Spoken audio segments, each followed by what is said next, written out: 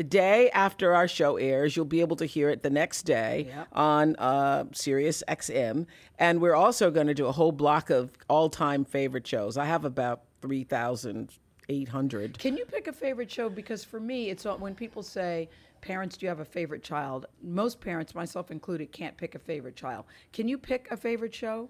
Every year, I would say there are probably 5 to 10 shows that stand out as favorite. Last year, it was a show we did with Glenn Close. Did you see that show? Yes. Glenn Close with an organization that takes dogs from little puppies from a shelter. They give the puppies to the prisoners. The prisoners train the dogs, and then they send the dogs to veterans who've come back from Iraq and Afghanistan, and they become, aid dogs or service dogs to injured soldiers.